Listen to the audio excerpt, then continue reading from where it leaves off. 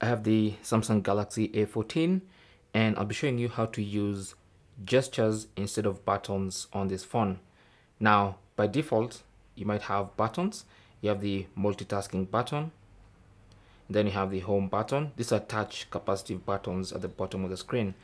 And then you have the back button. So let's say you come here and you want to go back, you can simply tap on that and that takes you back. Now, if you prefer using gestures instead of these buttons, then you can change those by going to settings. On the main settings page, go to display. And then under display, scroll down to navigation bar, tap on that. And then as you can see, we have buttons because buttons is selected. If you prefer to use the swipe gestures, simply select swipe gestures.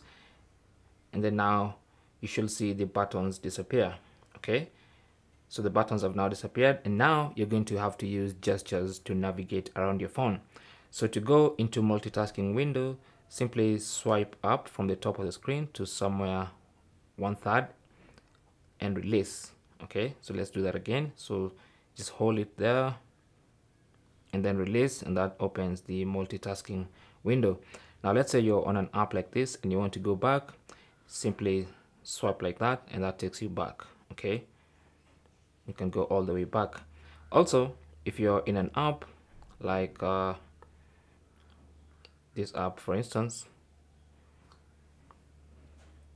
let's say in an app like that and you want to go back to the home screen, all you have to do is swipe up and that takes you back to the home screen. So that's when you're using gestures instead of buttons to navigate your phone.